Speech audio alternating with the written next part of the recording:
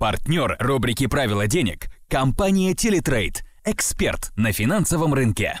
Добрый день! Если вам не по карману даже небольшое винное производство, а попробовать хочется, можно погружаться в тему постепенно. Например, сначала приобрести именную лозу или несколько, а затем ждать премиальную бутылку вина с первого урожая. Эту историю придумали французские виноградари и подхватили крымские. Одна компания начала разбивать виноградники в Крыму еще до его присоединения к России. В апреле 2012-го лозы были заложены на 70 гектарах между Севастополем и Евпаторией. В первый год посадили сорта Каберне Савиньон, Пино Нуар и Савиньон Блан. В 2013-м площадь увеличили на 138 гектар.